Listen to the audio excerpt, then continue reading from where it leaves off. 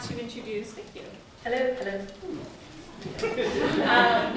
My name is Victoria George. I am the Audience Lab Director at ArtsBoston and also the founder of the Network for Arts Administrators of Color.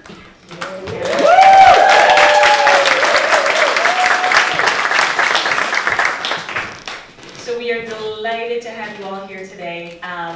Before I introduce our moderator for the evening and our panelists, I'd like to introduce you all to the Executive Director of the Boston Center for the Arts, Gregory Rufin.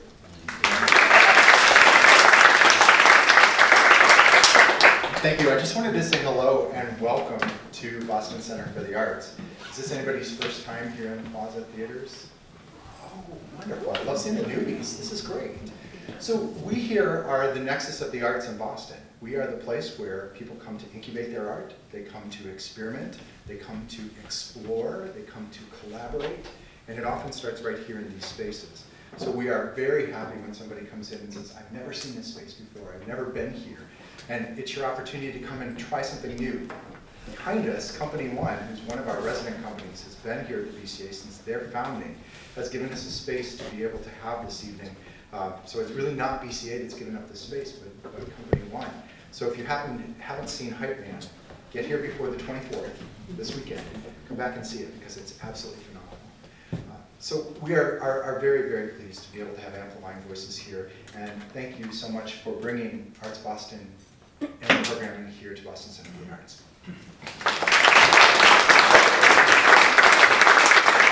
So I would like to say, Gregory, thank you so much for allowing us to use this space and to be here this evening. And also a huge thank you to Company One for letting us do this. If you haven't seen Hype Man yet, you are missing out on an incredible, incredible play. Production, acting, everything is fantastic. So please make sure you see it before it's too late, because you'll be mad. So thank you again, Summer Williams, for letting us use this space, and Gregory as well for letting us use this space. So this is the second in the a series of 3 conversations featuring leaders of color in the arts. The first one we did back in December at the Powell Arts Center, which was fantastic, and we have a few of the panelists here this evening. And so we are really just trying as best as we can to have the Boston community, the arts sector and beyond, learn about and hear from these wonderful leaders of color who are in the arts. The narrative that we often hear is that there aren't enough qualified people of color who are either leading organizations or even involved in the arts community, and that is false. Very much so. So without further ado, I'd like to introduce to you Christian Guerra. So Chris is our moderator for this evening. She is the Art Collection and Program Manager for the Mayor's Office of Arts and Culture. Chris oversees the physical and intellectual care, custody, and maintenance of over 500 works of public art owned by the City of Boston. Chris also supervises the Boston Arts Council's submission and approval process of public arts projects and guides the development of city-commissioned projects like the Boston Artists in Residence, so Boston Air. An important part of Chris's position is to advocate on behalf of the collection for resources, act as a liaison to the community, and work to safeguard artists' rights and prioritize cultural equity in relation to the city's public art program. So welcome to you all, and welcome, Chris.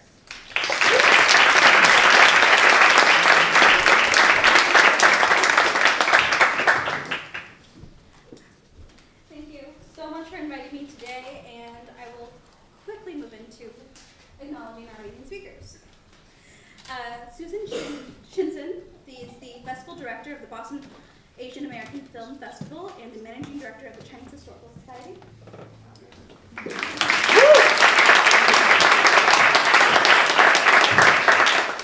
Summer L. Williams is the Associate Artistic Director of Company One Theater.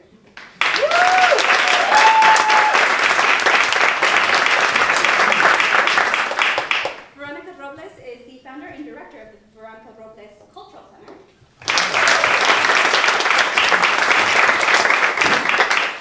And Harold Stewart is the acting executive director for the Theater Offensive.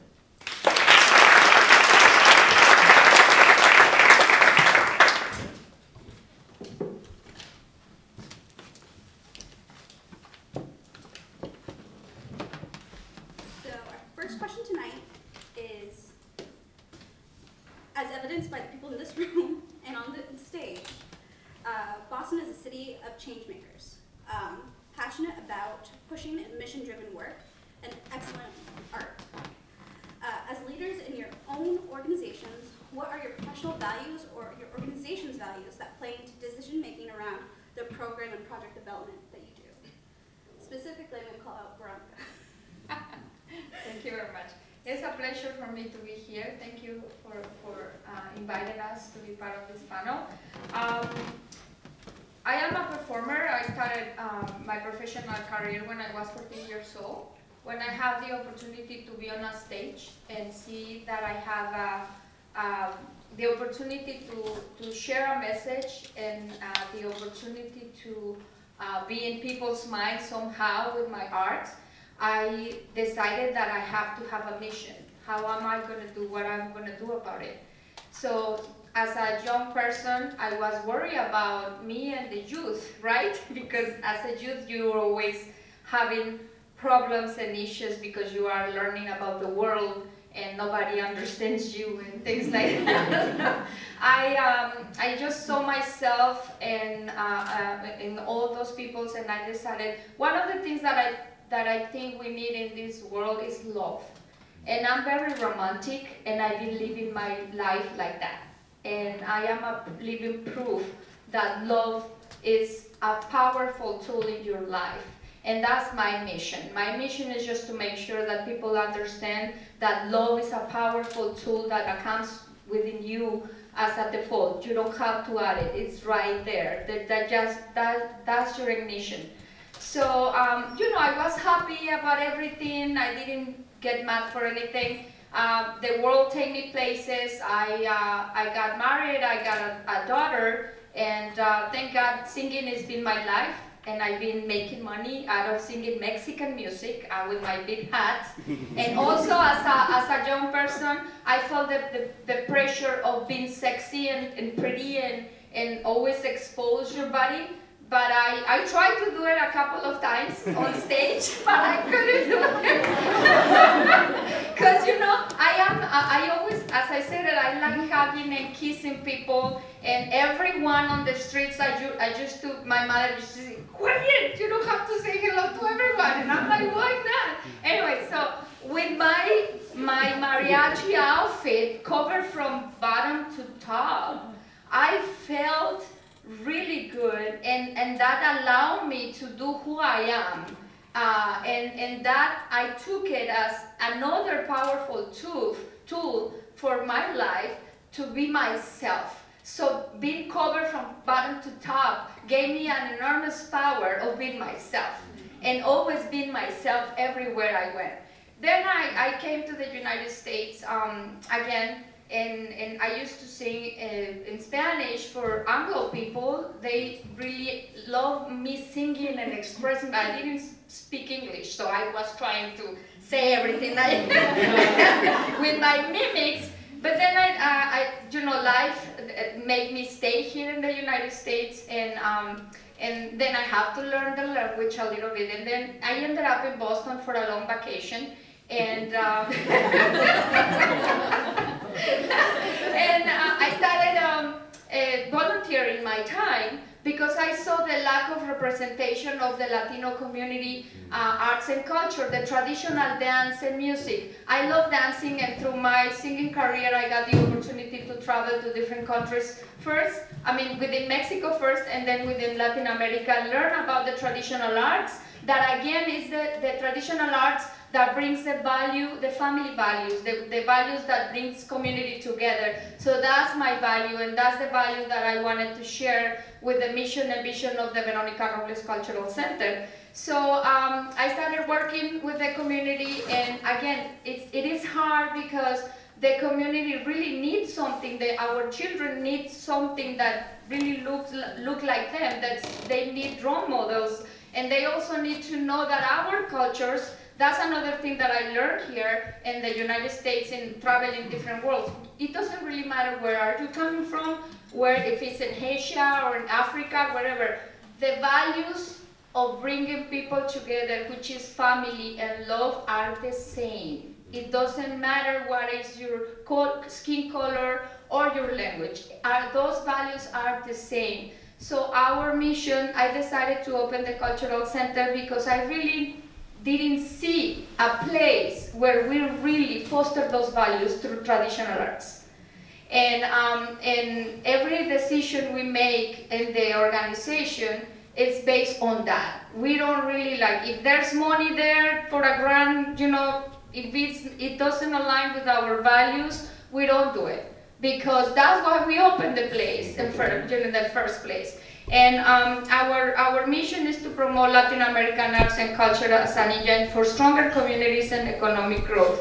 Why engine for stronger communities? Because of that, because we're losing our children, the parents are losing their children, because some of the parents, they don't speak English, and when the kids are in their teenage age, they don't want to speak their language. If they don't start from they were very little, they won't do it. After when they're 15, 16 years old, they won't do it. And then they lose the bond with their families, because parents cannot really tell them what's good or bad, because they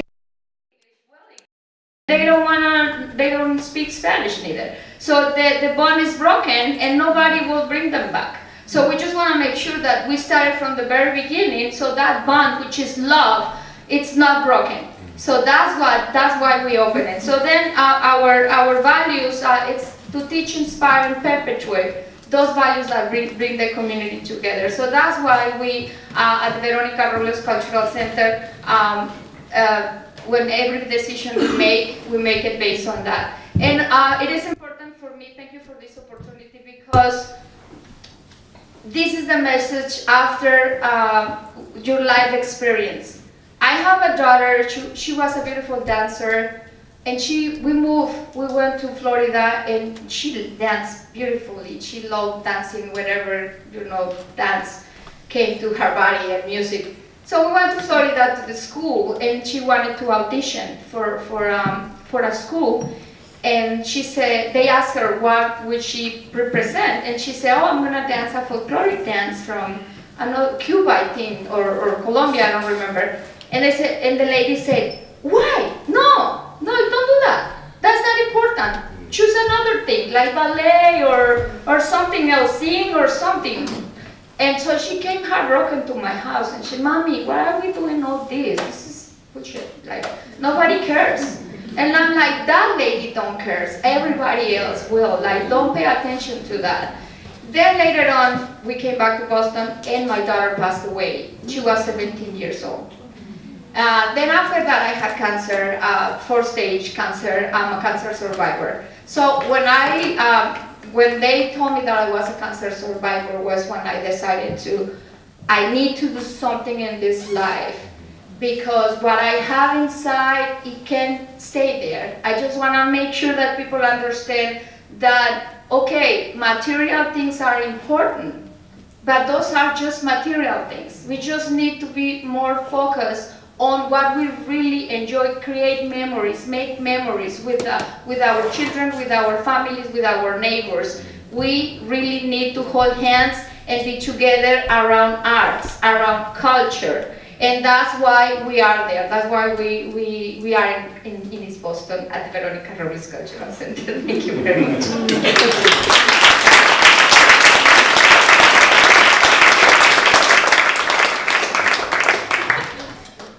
That was amazing. Thank you. Our second question. So, Veronica kind of brought this up. Audiences are starting to look more like the people on this panel and the people in this audience, more diverse and really reflective of the people that live in the city of Boston, and reflective of their ideas and their interests and their passions. So, for summer, when your institution develops programs and projects addressing serious issues, what do you imagine the impact will be on Boston audiences? I have to follow you.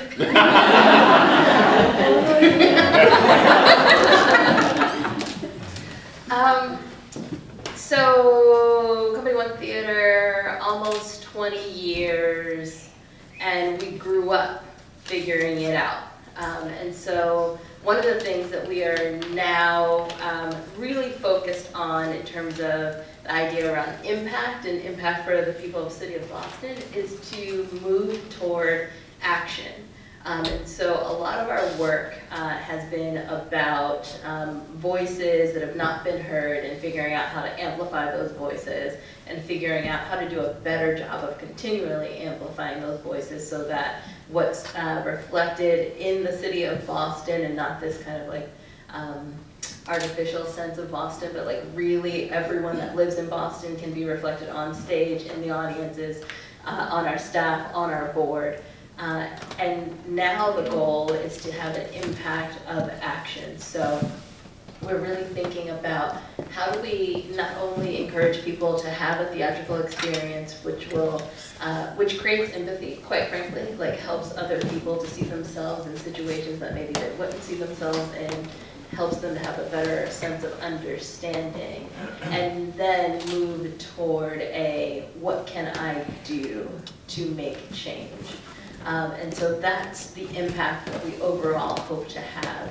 It's hard talking about things that are serious in this art form, but it's necessary. It is hard to help people understand that this is just a stepping stone. Like it's great, it's gonna be wonderful when you all come here and see Hype Man before it closes on Saturday. It'll be wonderful when you do that. It will be even better when you decide to maybe get involved with Black Lives Matter. It will be even better when you decide to think about your allyship. It will be even better when you think about, well, what can I do in my professional life to make sure it's more reflective of the people that I see in Boston, and that's the impact that we're trying to have. And it's been a slow but steady race. It didn't happen overnight, and it's not going to happen overnight.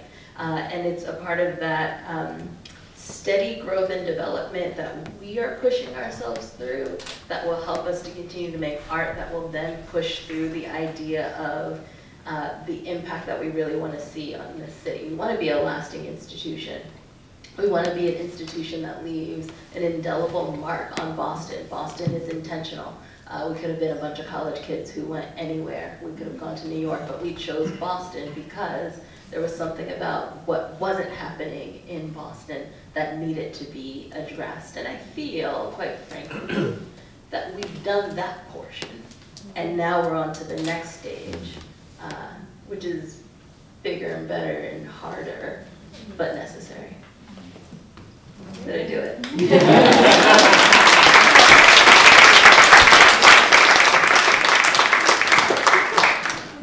Harold, it sounded like you wanted to jump in there. No, I want to jump off the stage.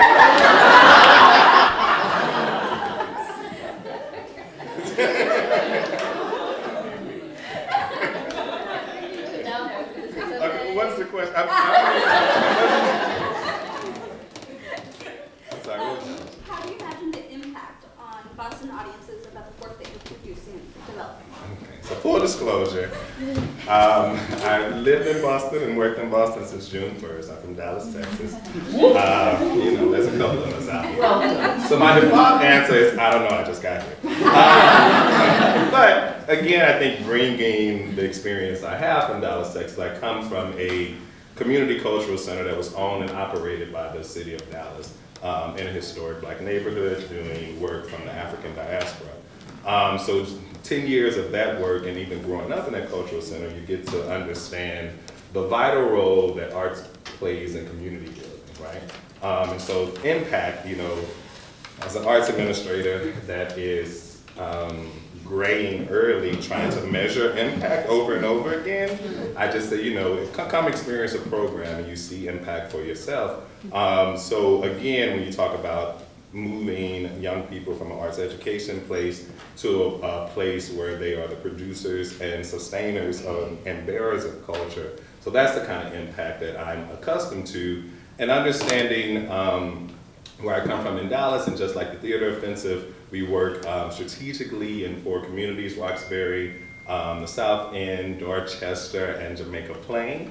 that culture happens in community, it belongs to community, and it's not something that's always exported and highly resourced and then sold back to community, or you beg community to come to where you are to experience it. So again, how do you kind of keep culture in the community and uplift what's happening organically in community? So I know from experience and kind of believe that that's where Boston is and where it can be. So the work that we do as a community-centered cultural institute, as an artist-centered cultural institute, is like, how do we eliminate barriers to resources, but also how do we center community and artist voice? And our largest program is with queer youth. Now, at one point in my life, I used to be a queer youth. And, you know, I grew up in a family that let me be as sassy and opinionated as I wanted to be. So I can say from experience that queer youth, you know, if given the chance, they can kind of lead you and guide you and tell you the kind of impact they can have if there's an opportunity there. So that's our largest program. It is a program that keeps us on our toes. Because the queer youth bring fire every day. But again, and we're interested in you know, how does art defeat racism, right? How does it give access to some other kind of social ills? And also heighten the reality of what queer and trans individuals in particular, especially queer and trans people of color, are dealing with, right? So looking at intersectionality and how in Boston, you know, which is kind of different from where I come from in Dallas, with queer and trans people of color also dealing with things like immigration, homelessness, and things like that. So I think the impact, again, is unmeasurable. Sometimes it is a just safe space. Sometimes it's a place to be in community with people who understand. Sometimes it's a warm meal, and a lot of times it is fierce cultural production.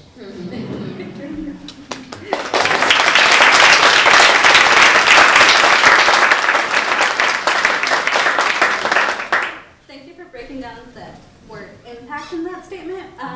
Moving on, kind of along the same subject, we're talking about the work that you're producing and the people that you're working with, and them being an avid audience and avid producers and co-creators. How do institutions keep themselves attuned to feedback of co-creators and participants when developing work and creating work by collaboration and co-creation with these communities? How do they offer feedback and critique and some points of self-evaluation there? Kind of dog-eared Susan and Harold to take this, but Susan, do you want to? I thought Harold was on the... you know, I'll sort of maybe piggyback a little bit on sort of what the panel has already stated a bit. The Boston Asian American Film Festival, we are now actually celebrating our 10th anniversary this year.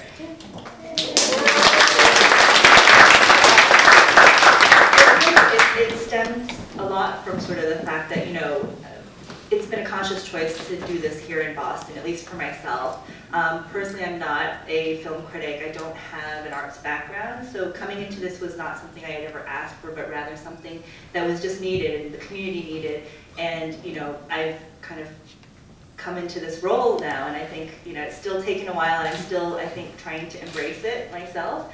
But really, this idea of a need in the community, the sort of roots of wanting to, you know, justice, you know, social justice, the change that we want to see, but then also building community in that space. It's really trying to think about what is the space that we're trying to have that reflects our experiences, especially as Asian Americans. I think here in the Boston area, growing up just outside of it, you know, I was not an avid reader. I didn't really like studying all that much. I watched a ton of television, a lot of television.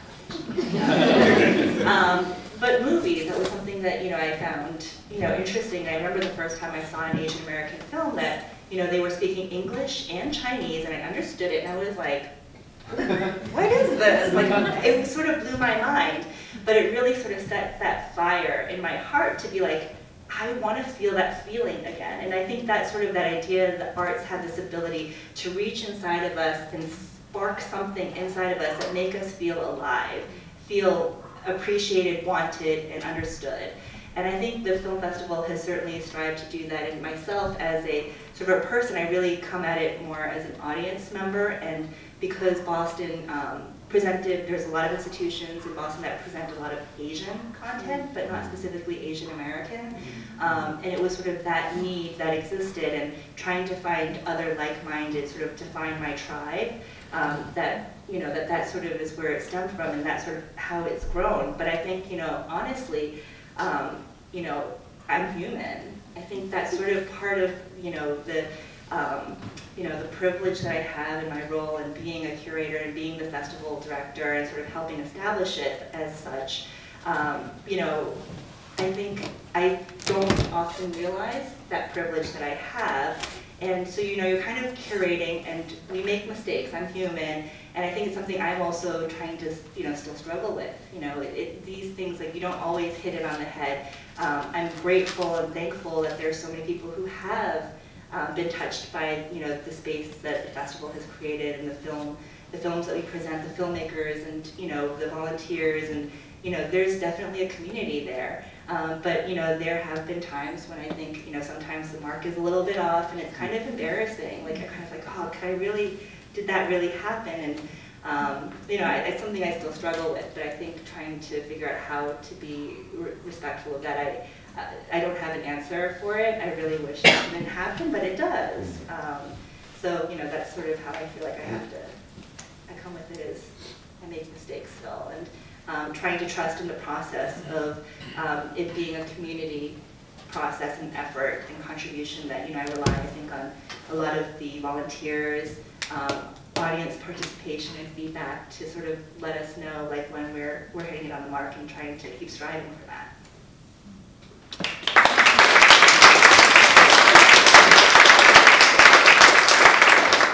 I can open that up to other people on the panel, of like self-critique and institutional evaluation, and kind of just how do you know you're being successful? How do you know you're being successful?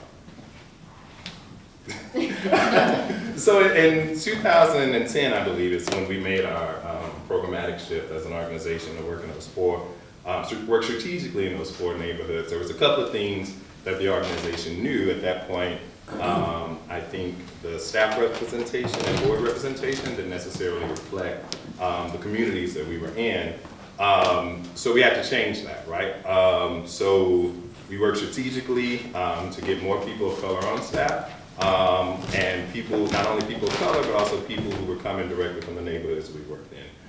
We worked strategically to get more board members of color on staff, and board members coming from the neighborhoods that we worked in. So we can have critical voice and accountability from the stakeholders, right? So the board members and staffs.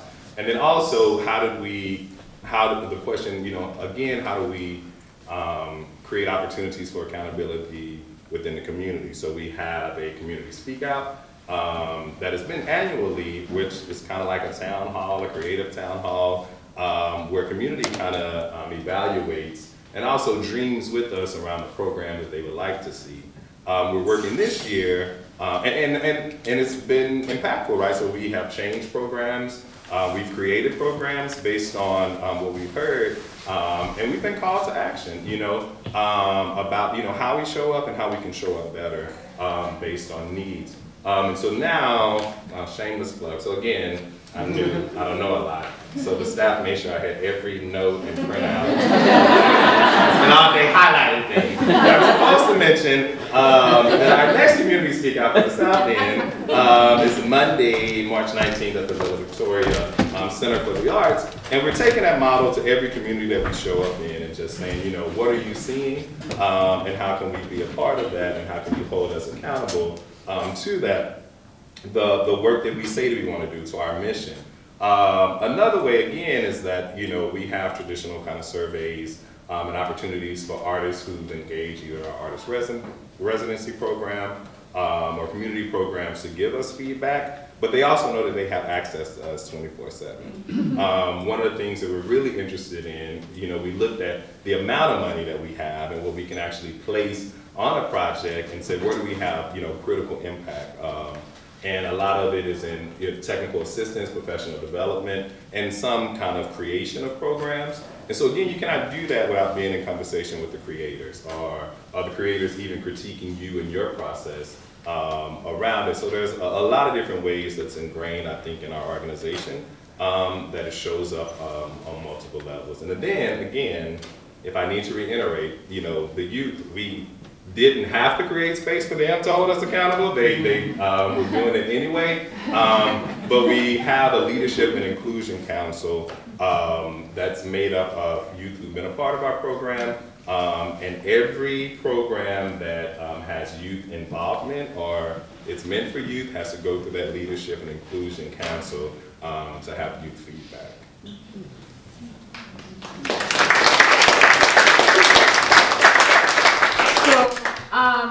Then when you love so much, you need to also show that your work is actually having an impact in the community. So we create job opportunities for in the traditional arts for youth. We actually, in ArtsBoston, we have a lot of violence on the streets, and a lot of people complain about it or went out with the candles and everything. So since I lost a child, I really didn't feel like going out on those activities. So, and I'm like, I'm already doing something. I'm already making sure that those kids don't grow up with that, you know, feeling of hatred. They just hear loving each other, interacting with everyone, with the intergenerational and cross-generational relationship through our events. So we started creating jobs, trying to bring those things that we have in our communities, like the corn on the cob, street corn. Any of you have it, street corn? Yeah, so that is very popular on the streets on our countries. So the first year, we shipped the bike from Mexico City, and we put the youth to work.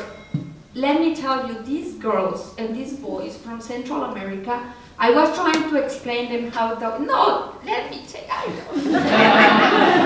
Oh my God, so they took over the business. They know how to do it. They were so into it, so proud of it, and everybody around them talking about it, and they were feeling so proud about it. You know, the street corn is just corn, but the tradition, and so this way we're providing this type of jobs to them so they can feel that their culture is somehow attractive and interesting, and through that you can create community too. So we have that, and we also support aspiring professional artists. Right now we are supporting salsa dancers. There are a couple of boys that wanted to have their project. So V-Rock is the home to Mambo House of House of Mambo. It's a New York style onto salsa. So they're teaching there, and they're doing socials, and they're earning some money. We also have networking opportunities for everyone. We also connect those resources with our community. We last year with the mayor, we have an immigration informational session. We also have a Know Your Rights. We also have entrepreneur conversations. We bring people who on the creative business, so people know how to, you know, establish their business in the creative sector. We also have we have an area where we encourage youth to use multimedia to, you know, give a message, or also as a way to get to know people in business or in sectors that probably they would never have the opportunity otherwise. So last year we created the Through the Eyes of the Youth, which is a video project. It's a kind of a blog that we started with a magazine. We sent the kids on summer to one of those flag raisings from Latin America, the Peruvian one. So the kids got to interview the people there. You have to see what they wrote. It's amazing. And then we created the video blog, and so the kids interview CEOs and they ask them questions like, what is your culture doing with your business? How that have an impact on your business and on your family? Things like that, and from those things, we create amazing opportunities for these youth.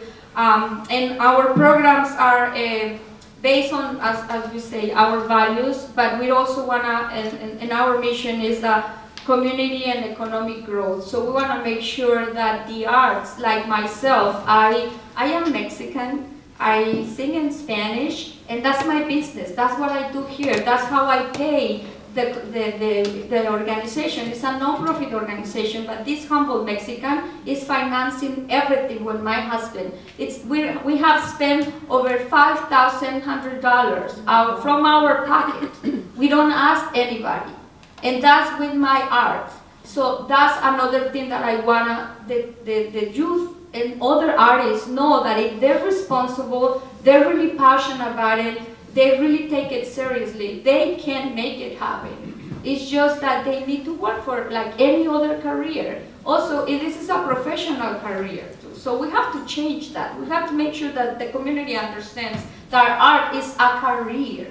We're actually professionals. We don't need to. And that's how we also started doing service, like traditional service, so we get the feedback from people. And you are welcome to come to any of our events and enjoy what we do there. We were granted with the old library in East Boston on Meridian Street with other 3 organizations. So we're going to be moving to that building, and we will also go not only do Latin American traditional arts, but in our business plan is also to open up to other traditional arts that represent that side of the community. So that's how we're working right now. We're learning as many challenges we have to go through. But we're there and we're working, and I think we're getting somewhere.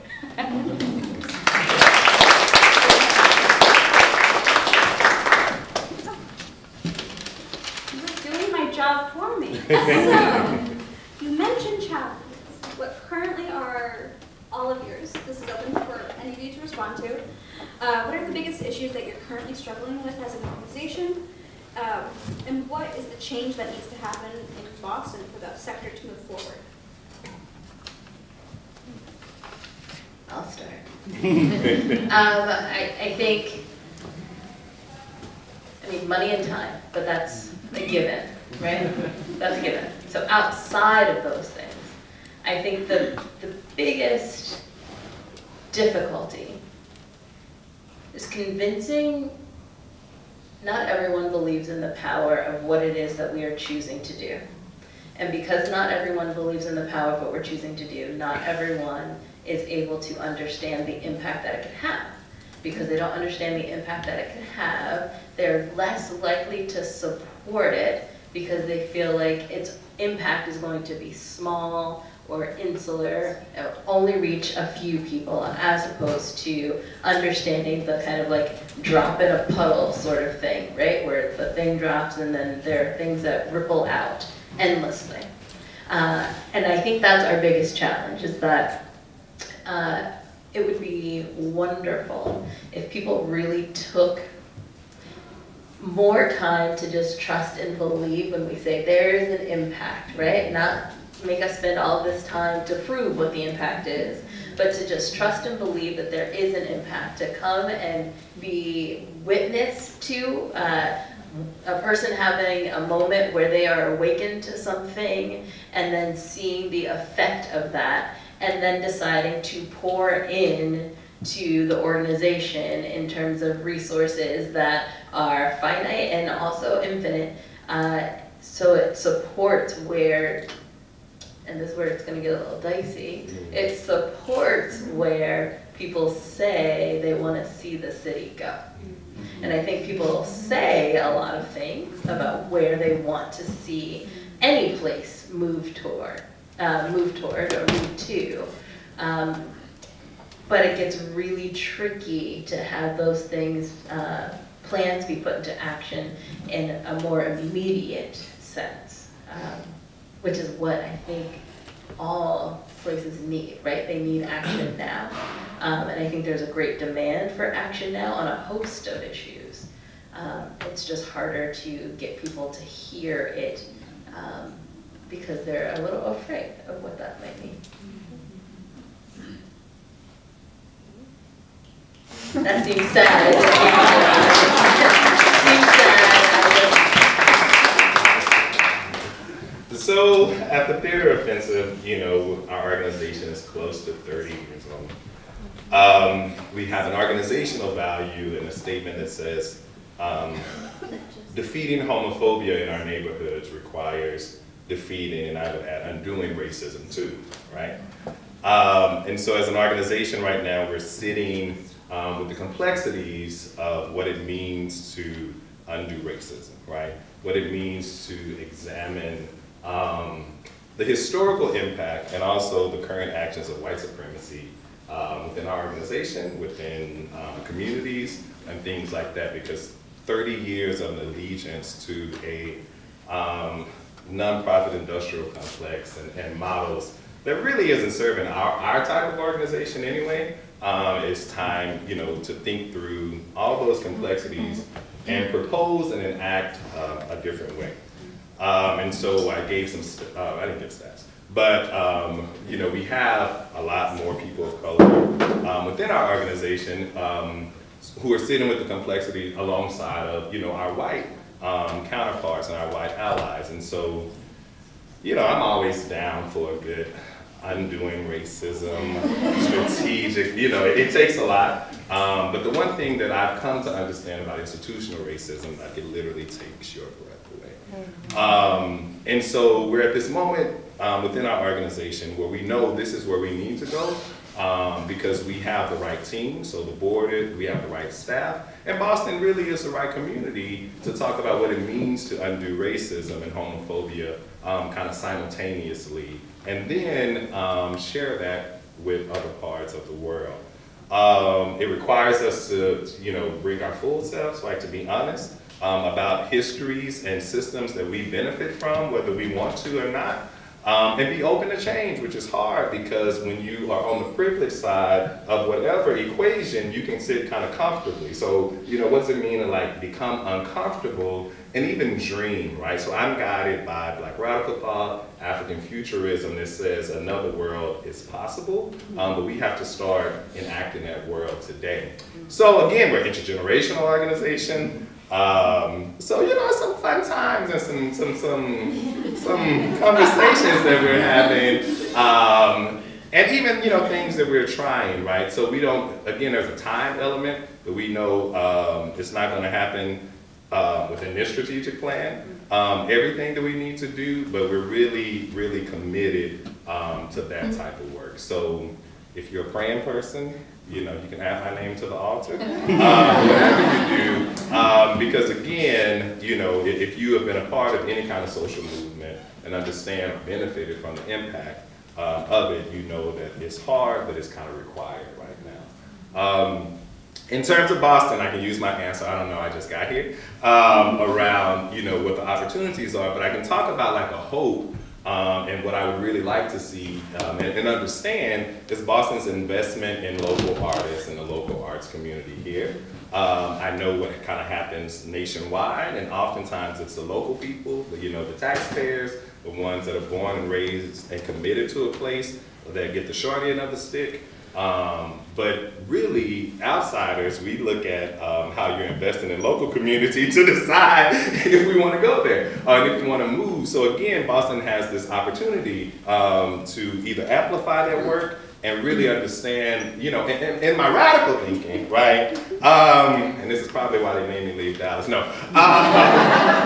you know, because I work for the city and encouraging what does, like, bottom-up economics look like, right? So what do we give the most money to the organizations we have historically give the least to, and let people at the top of this equation figure out how to sustain and build. So, you know, I'm wondering if Boston is interested in that type of engagement where historically, you know, organizations that's because of size and staff and that are not required to, you know, prove the impact over and over again, just because somehow, you know, and we don't know how, they've been able to acquire such wealth. You know, we're still trying to figure out how wealthy people sustain wealth. What I say is that, oh, I'm gonna get fired. What I say, this is why they hire me, honestly. What I say, you know, it's off the labor.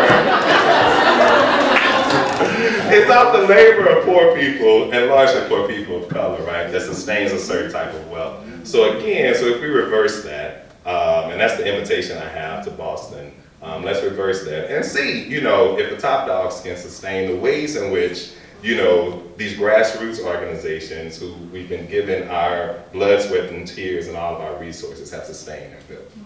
Thank you. Yeah.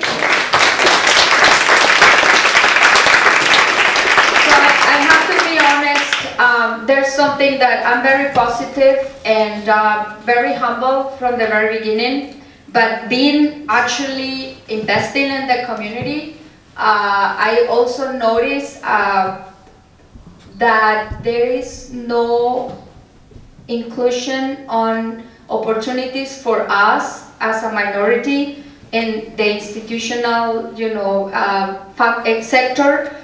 First, it was because I wasn't a 501c3, right? I was just a volunteer in the community trying to do things, so not even myself thought about getting into like Boston the institutions and getting money because I wasn't a 501c3.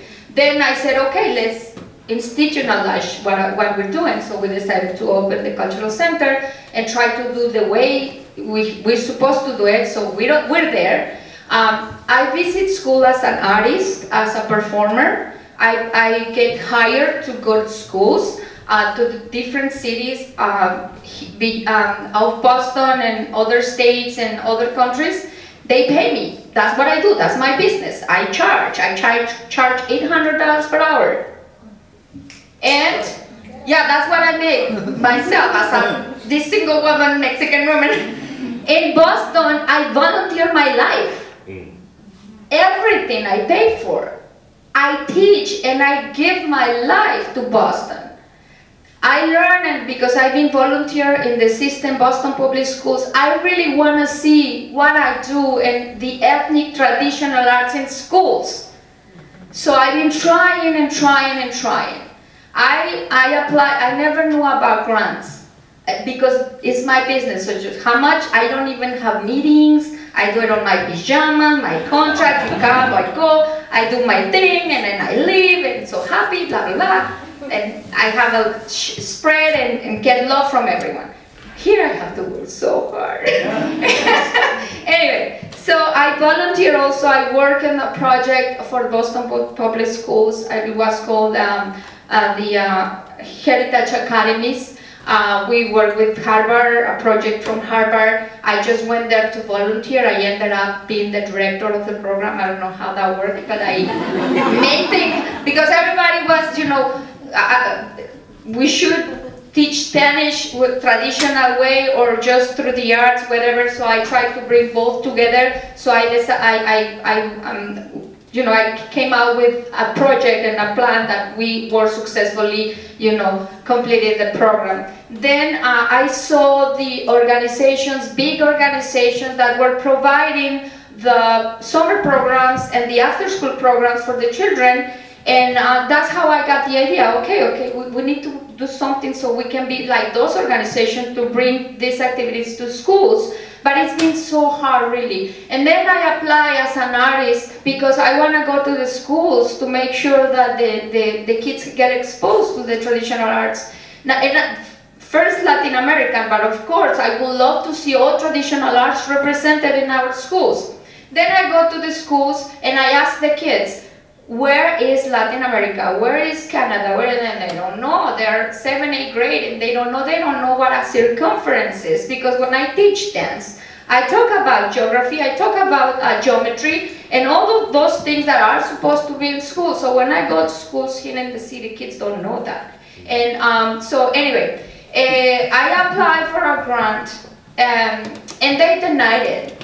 Because I really was applying not for the money, believe me, it's not about the money. It's just that I want to make sure that we bring this to the East Boston community. So they denied the grant. It was asbestos because they said the feedback was because I was, what was the feedback? Probably not experienced with high school. So I've been teaching kids all my life, right? So, and then I don't want to apply again because it's a lot of work for me as an arts administrator, as a volunteer, and it's a lot of work. And then the other thing that I see they don't really get it. Probably I need to teach them the customs. A skirt. I don't know if you have seen a skirt from. That is about 16 to 20 yards of fabric. And sewing all those yards. So each skirt alone, it's like over $100. And that's cheap because you bring it from other country, plus the shipping and everything. So when it comes to put on the budget something like that, they're, oh, come on, it's a lot of work and it's expensive. And that's the thing, our traditional arts are put under. It's not I don't see that they take traditional arts as a fine arts. It's a fine art. And that's another thing. We really need to understand that traditional arts and the arts are fine art. It doesn't matter what kind of art. So that's the other challenge that I see in our communities. And thank God investors granted the money for me to go to the Humana Academy in East Boston. So right now, on another hand, so it's not that I'm complaining because they're doing a great job, but what I'm saying is that probably the panelists, they're not informed, they don't know about, so that's why we need more venues for us to showcase our art. So I don't know if that happened to you. No, I was going to just comment, because I think that this idea of even having this panel and amplifying voices and the fact that we're all sitting here in this room, there's been a lack of, I think, information and knowledge, or a lack of sort of elevation of the need for this. I probably, as an example for the film festival, we've been very fortunate and relied on other institutions in the Boston area to sort of support us, to recognize the work that we have been doing as valued, as important.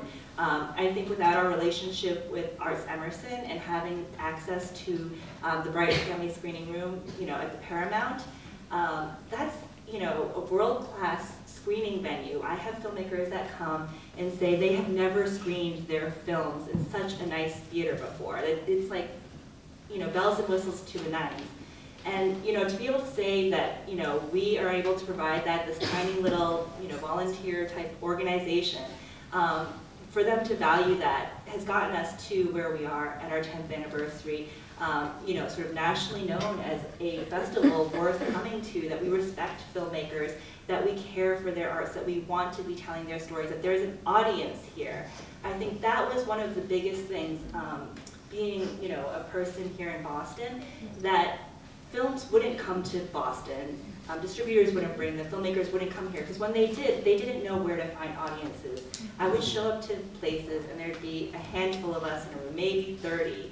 And then, sort of now that we have a space and a vehicle to bring people together, I think, the fact that we all have jobs as administrators, we have privilege and resources and access, and the fact that, we even have this networking group is amazing. When I had heard about, it starting, I was just sort of like, oh my gosh, like people that will understand the work, that will, value the work that I do.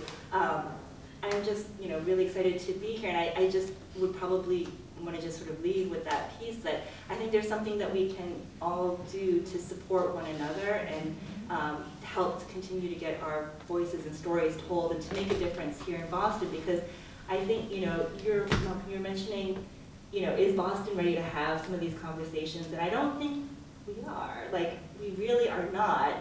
People think that they are, but just given, what's happened in the past, months, past year, I'm feeling very challenged about that as a reality, but that yet there's still so much more need, and that we can't give up, and that we do have to do. We have a lot of work still ahead of us, but we will continue to try, because Yeah.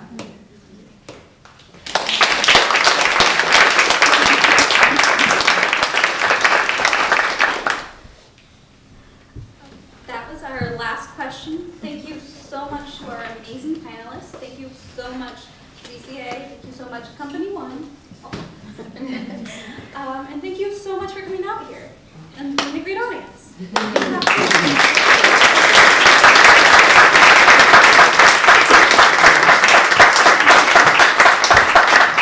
So I want to thank everyone again for coming out this evening. We really appreciate you spending your time with us on a Tuesday evening, even though it's nice out. And again, I would love to thank our esteemed panelists. So thank you to Harold, Veronica, Summer, and Susan, and thank you so much to Chris, our moderator.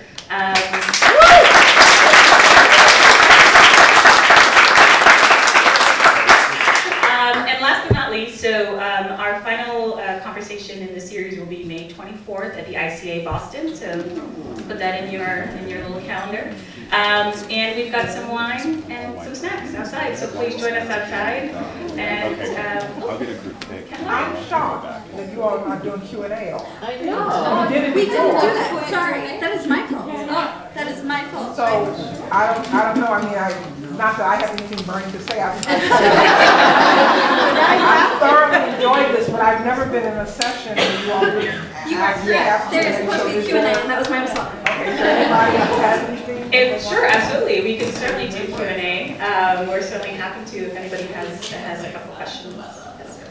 I was at an event. Thanks.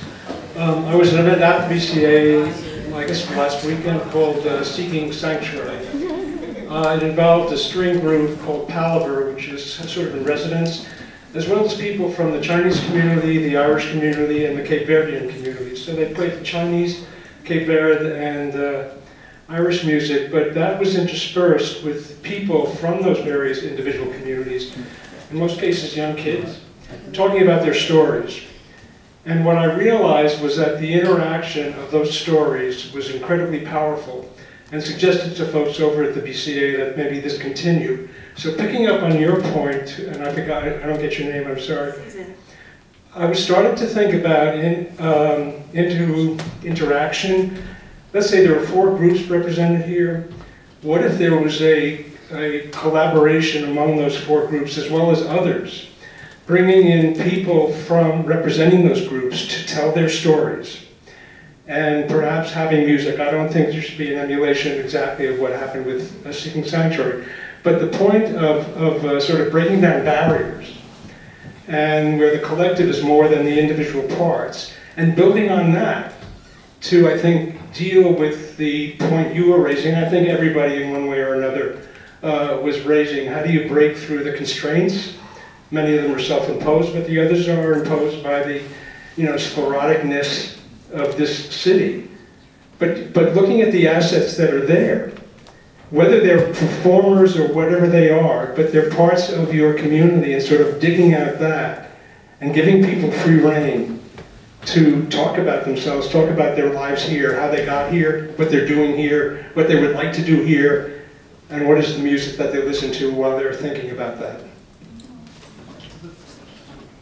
Yeah, I would just make a comment that I think that's sort of what, in a sense, Arts Emerson has offered the film festival that opportunity to do, and sort of shared their resources with us to be able to, for the film festival to tell our own stories and to bring our own filmmakers and to curate, those different voices. I think, we've tried to also, be intentional about sort of some of the intersections that we try to address in terms of, mental health, LGBTQ issues.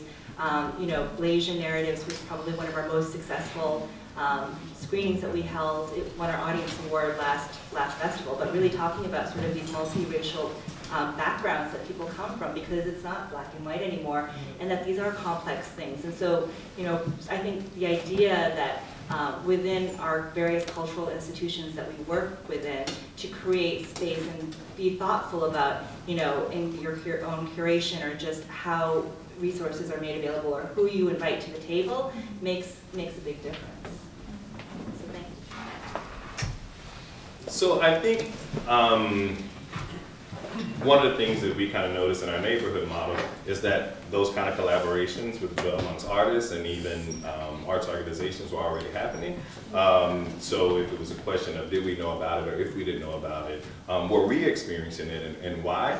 And again, I think that's why we moved to a model of, again, keeping art and culture really, where it happens, and then either kind of making connections. So we think about our audience as much as we think about our artists, right? And who should experience this and why? And where should they experience it? Because I think that also kind of may change some of the cultural authenticity if everything is exported. And again, I think a question for us is, how do we get the same resources from things that we take out of community into community to kind of sustain it? Our whole model is, it's a storytelling model that's based off of a Southern model from John O'Neill, from Free Southern Theater, where storytelling was, the story circle was used to just listen to community, right? So giving people the same amount of time and the same amount of prompt to hear what was coming up.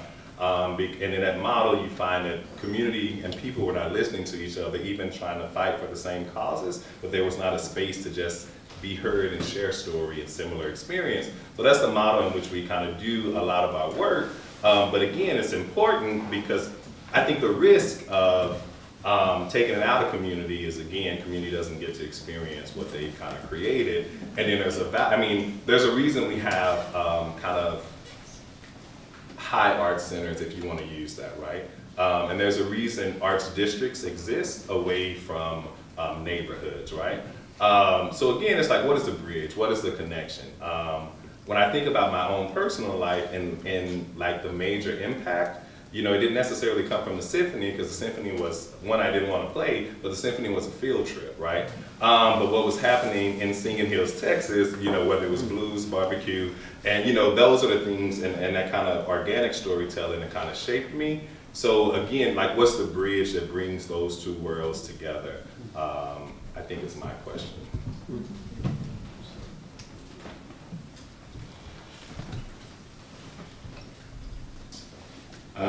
Thank you guys so far. I guess the major questions in my mind when I talk about culture and life are how do you foster trust and money, right? Because we're all strangers at first, but we really should be all together. We're all connected, we're all here. How do you foster that trust along community lines and then bring just the money into those communities? Because that's ultimately what we're trying to get together, like, right? Love, trust, and community along with these projects. How do we foster more of that? That's not just in a setting like this, but like how do we really pump that into the community so along with gentrification and politics and arts, we can actually have honest conversations that don't just get put into small rooms and don't really go out. Like how do we get it like daily? Like your community center sounds amazing. You're doing great work. Like how do we really pump it? I don't want it to get lost here. How do we pump the money and the knowledge back into the communities that really don't see it? So right now, trying with some experience that I gained through the 5 years that I will be here, we at the Cultural Center will receive over 2,000 people a year visiting with our events. 2,000 people from different aspects of life, different countries, multicultural families, Latinos families with different, other cultures within their family. With the dance group, we reach out over 5,000 people a year because the youth perform all over the region. So we started spreading, delivering a message. So last year, our youth, after the performance or during the performance, they make a statement. Especially nowadays with these shootings, all those, I'm really worried about it. So I'm humbly doing what I'm doing. So I'm making sure that other kids understand that, and they think that they have a power of delivering a message. So this year we are gathering together with parents and children, and since we have that opportunity to be in front of an audience in different festivals from a variety of people from different cultures. So this is what I think and I envision, how we can use those resources that we already have as a performers or performing artists and the performing artist area, or you with your movie screening, how we can deliver a message. Like maybe we can put together a message that it aligns with the same vision and mission, and not just keeping it here. So we're trying to do that, we're learning, but our compromise with the community is that how we can, with the access we have to the community or those audiences, we can deliver a message that is powerful and that brings what we talk about here out and spread in the community. I don't know if this is really going to answer your question at all. Let me just preface by saying this.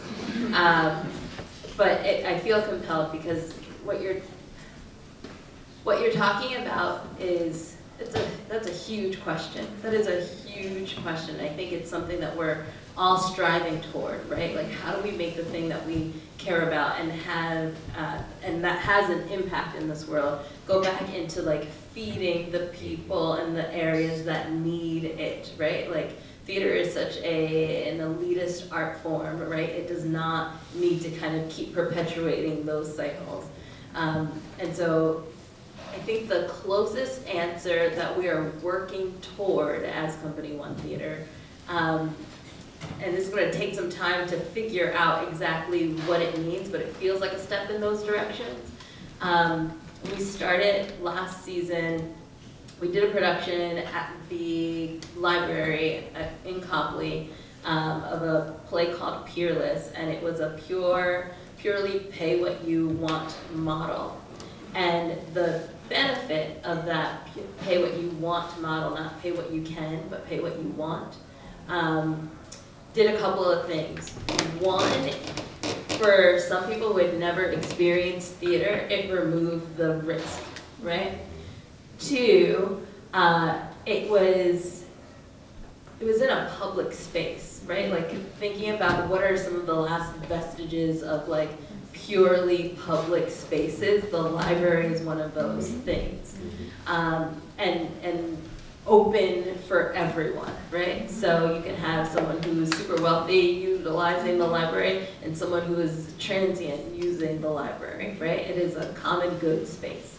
And so figuring out how to deliver, and I'm only talking about theater because that's what I know, right? But figuring out how to deliver theater in a way that is, one, really talking about accessibility in all of its forms, and also demystifying and like breaking apart the myth that theater is not for everyone. And I think that's the biggest barrier currently, because there are forces at play that work to uphold that every single day. And until those things start to get ripped away, that kind of funneling back into community is not going to happen, because a part of what's not being funneled into community is meant to keep it separate from community and therefore meant to retain the position of power that theater holds in this society.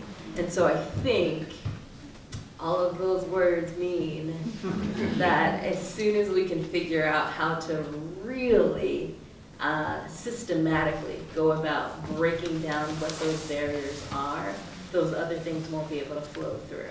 But when we do, it will happen.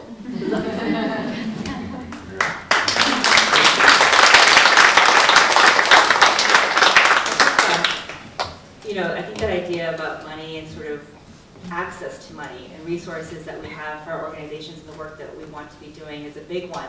And I'm going to just share sort of a bit of my naivete with all of you here. I'm not like a big political activist. Like, I think I'm an activist in the sense like I support things and I will tell people and I will amplify voices and campaigns. But like I don't really understand, or I haven't really understood how the political system works. But there are certainly things within a structure, but it's like the establishment, right? There's an establishment that exists that I have always felt sort of like this from, right? Like, that's the establishment and I'm over here and what I do is here. So with it, whatever is within my own confines is how I'm going to make it happen. So it will continue to happen with it, whatever is within my access. But as I'm kind of coming to, you know, understand, and as I try to become more civically engaged and understand how the political system works, that there is a need for me to be more vocal about what it is that I do and why it's important, and to tell and feel like others also have that capability of doing that. I'll just give this one example of, and I'm going to give a plug, I don't know if Tracy is still here from Mass Creative, but you know, probably about 2 years ago, I was, you know, sitting at my computer, and I remember getting a call from them being like, hey, can you join us, you know, sign up as a thing and give us your support. And I was like, I don't know, I can't get my board to do that. That's gonna take like a whole vote and all this stuff, and I've got 20 other things I gotta do right now, so no was my answer. But you know, I got these like emails about how you could just like sign a petition. I'm like, oh, I can sign a petition, change.org, you know, I can just click here, done, awesome. But really it was sort of like this gradual process of understanding. Like the next email I got was like, click on here, find out who your senator is, tell them why this is important. And I was like, here's an email. And I was like, whoa, this is easy, click, click, click. And it was just amazing that all of a sudden, and the next thing was like, oh, we're having this like lobby day. I'm like, lobby day? What do you do at a lobby day? Like, people, like, these politicians want to hear, like, this is, I've never heard of this. This is like mind-blowing to me. But it was like, they're like, click here, find the phone number, make an appointment. And I was like, all right, let me just try this. And there was, I had an appointment with my elected official. Granted, I wasn't able to make it because my child got sick that day and I had to stay home with them. But I felt so incredibly empowered to think that these people that vote for policy can change and impact my life. Because literally, just like the year before, I had gotten one of my first grants, I think, from Mass Cultural Council, and then Mass Humanities. That Mass Humanities what killed me, but I got the money. And it just made such a huge difference. Like, it wasn't a huge grant, but really just a few $1,000s just gave me this like sigh of relief that I got it, like just that much money. And to think that, you know, if I can help share that story with these politicians that are making these decisions, like, you know, I've heard, you know, there's current proposals to kill the NEA and the NEH. I'm like, what is this world that we are living in? I can't even. I just want to go back and add, because there's an addendum to my answer, and the answer is, the addendum to the answer is, so that was the path that I talked about, and I wanted to talk about what's going to happen moving forward. So this summer, we are going to be producing a show called Leftovers at the Strand. And we're going to do that same pay what you want model at the Strand.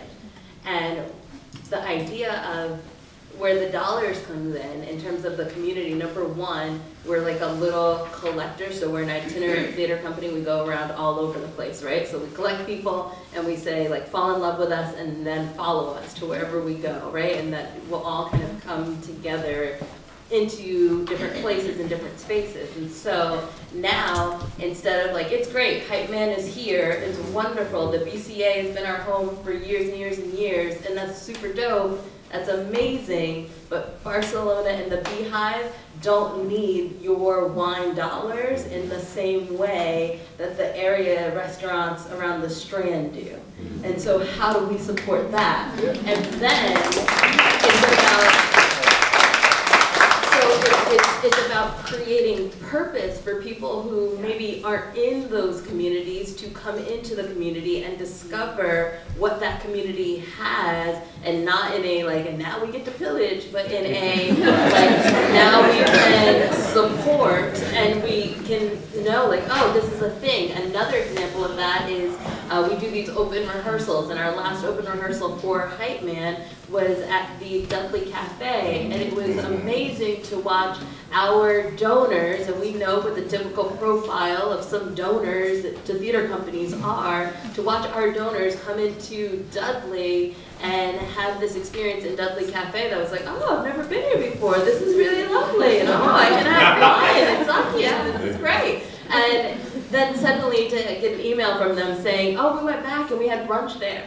Right? Like it helps to almost, and I hate to use this word, but destigmatize different places for people who don't go to different places, which is Boston's whole issue. And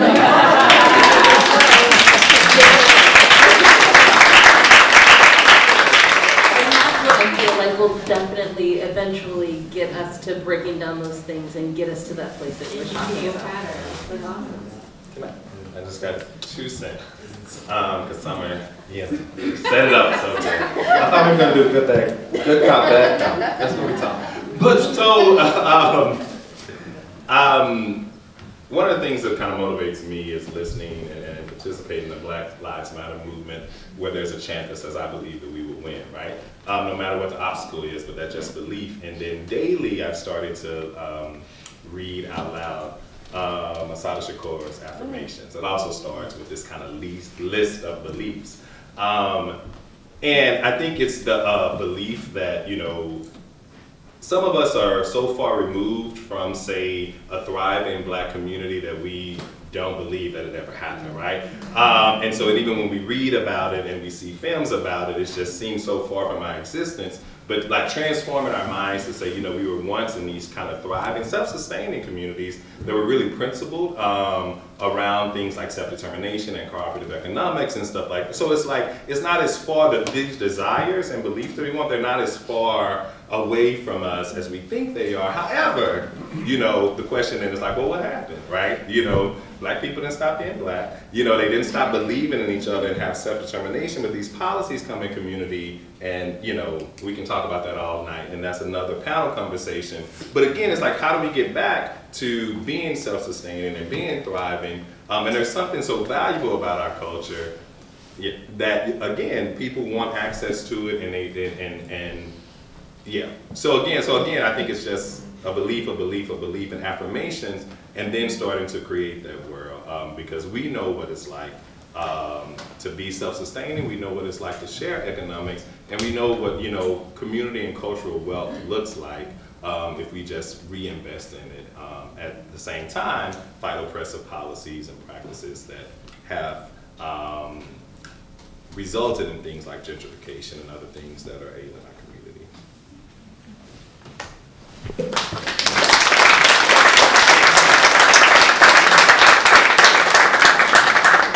We have time for one more question.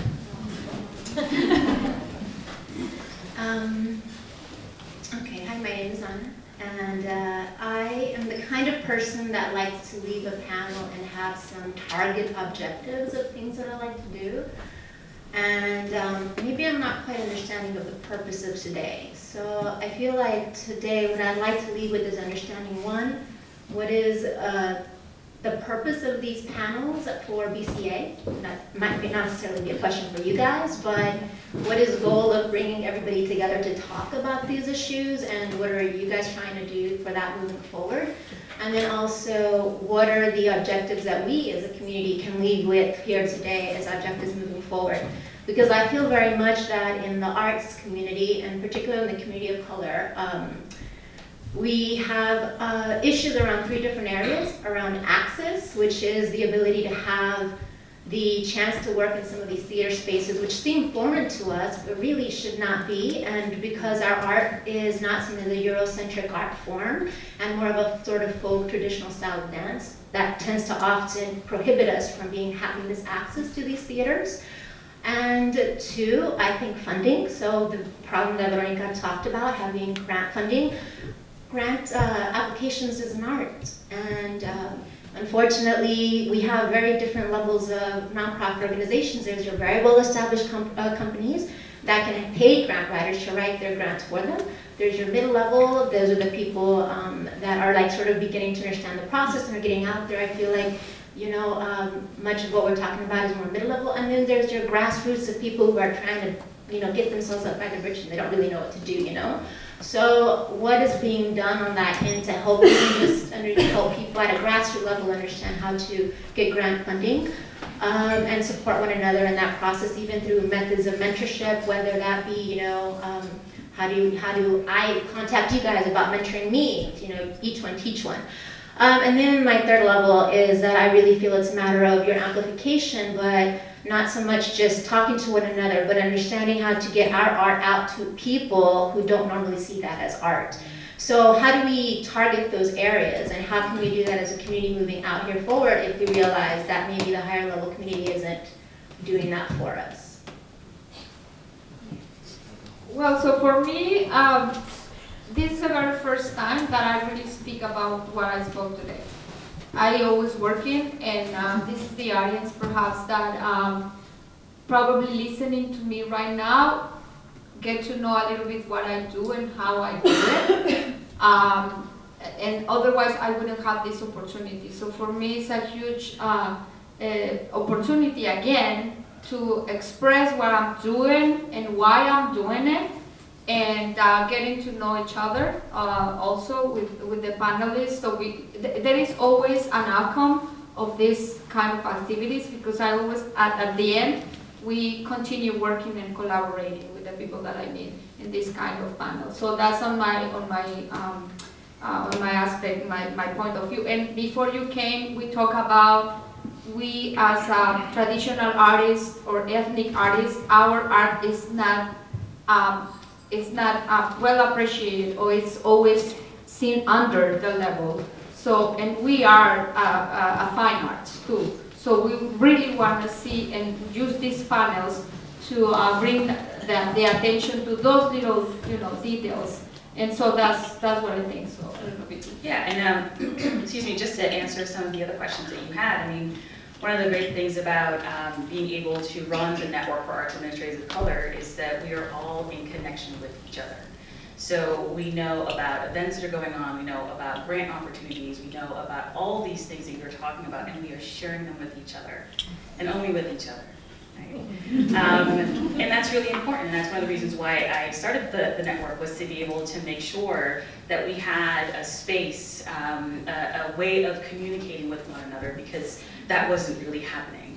And so that is already in existence, and it's already running, and it's already working. And certainly for people who identify as people of color and who want to be a part of the network, I mean, we are open, I am open to that. And we will welcome you in. The other part, and the reason why we're having these specific panels and these conversations, is that we don't often get to see leaders of color in the arts talking about their work, talking about why they do their work, and really showing that they are equally as talented and as smart and as engaged and as loving of this community as some of the other leaders that we see having those sort of stages and those platforms. And that's why these conversations are happening right now. So the internal work is happening amongst us, and sharing of information and resources, and then these public dialogues are to make sure that the rest of the world that we live in here in Boston understands that we are a force to be reckoned with as well. Thank you. The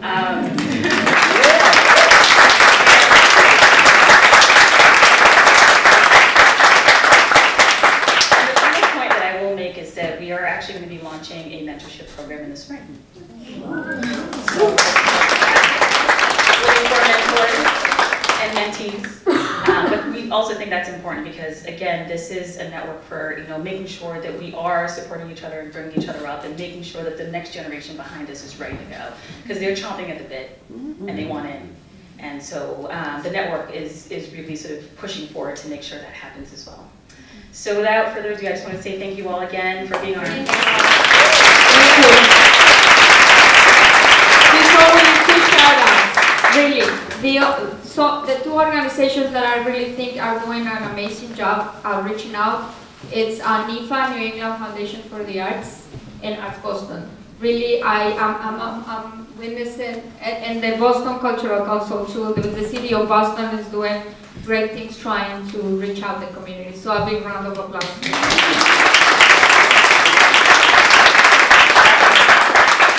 We can't do this work without money, to answer your question. And so, we are very thankful that Bank of America, the NEA, and the Boston Culture Council stepped up to say, hey, we believe in what you're doing, we believe in this work, and we're going to support you. So the resources are out there, the people who know about them are here, and let's engage and keep moving forward. Thank you.